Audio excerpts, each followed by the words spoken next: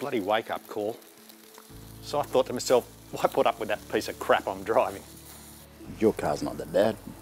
Give me a break. It's time I enjoyed my drive to work. So what are you planning on getting? Hey? Oh, she's pretty expensive. Big decision. He's been in denial since the prostate biopsy came back positive for cancer. He just wants to accept the first advice he gets. The surgeon, he suggests just taking it out. But our GP says there are other alternatives. It's really important to understand that prostate cancer is usually a cancer that does not grow fast. And that means that almost always there's plenty of time to make the treatment decision that's right for you. So it's important you use that time to weigh up all the options, because it's a big decision. Mate, I had no idea. When's the surgery? Not sure about that. We're slowing things down.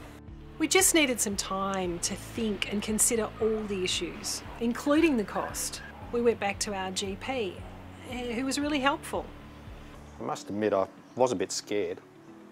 You know, you hear about therapy causing, you know, sex problems and incontinence, and I'm not ready for that. Yeah, sure.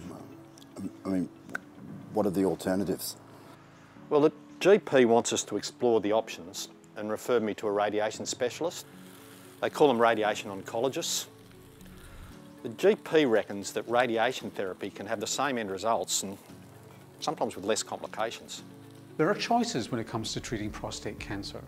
Surgery and radiation therapy can both cure prostate cancer, and they each have advantages and disadvantages which men have a right to know about when they're choosing the treatment that suits them best.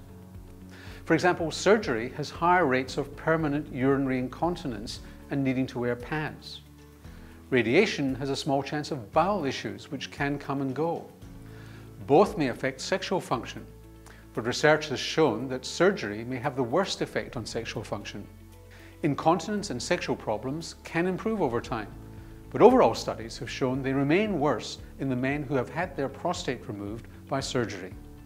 Often radiation therapy has no out-of-pocket costs to the patient, but you should discuss the cost with your doctor.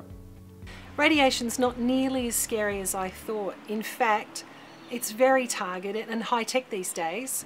You don't turn radioactive, you don't lose time off work, and there's a very good chance that there'll be no long-lasting sexual side effects either. And you won't need urine pads afterwards, that's for sure. So that's why I'm thinking of spoiling myself. Men with prostate cancer almost always have time to think about the treatment that's best for them.